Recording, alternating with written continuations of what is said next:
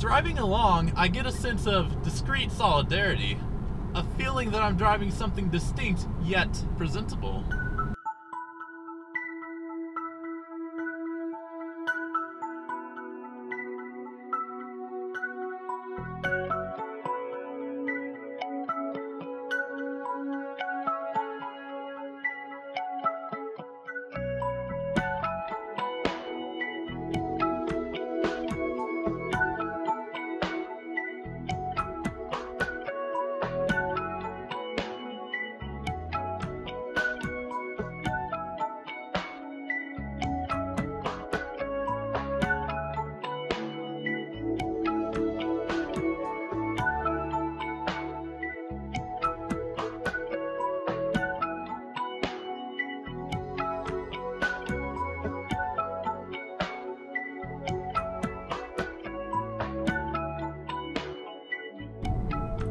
This is the 2007 Audi A4 sedan.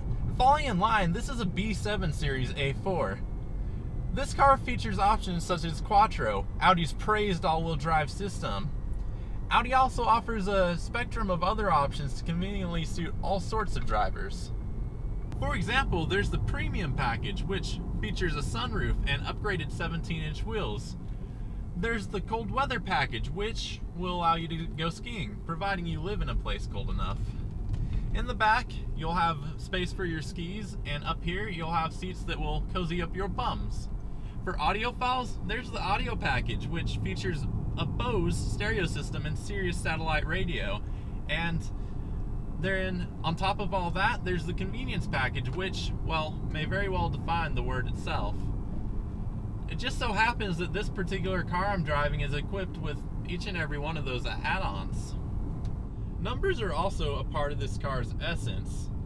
There are 200 turbocharged horsepowers, 207 pound-feet of thrusting torque, and you also get a fuel economy which can exceed 30 miles per gallon.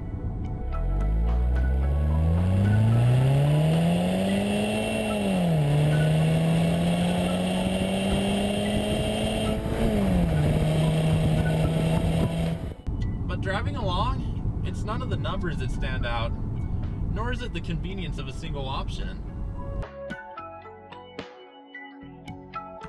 What does stand out is its capability to achieve all that it does without leaving a sour taste of disgust in the mouths of those who see these daytime running lights in the rear view of their Kia Spectra.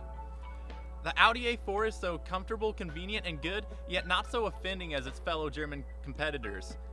I'll give it to you this way. BMW claims to build the ultimate driving machine. That is a bold statement, and it's obnoxiously arrogant. Mercedes-Benz declares to build the best or nothing. That is a good claim for them, but it's narrowly unforgiving. Audi, on the other hand, they proclaim truth in engineering. Truth.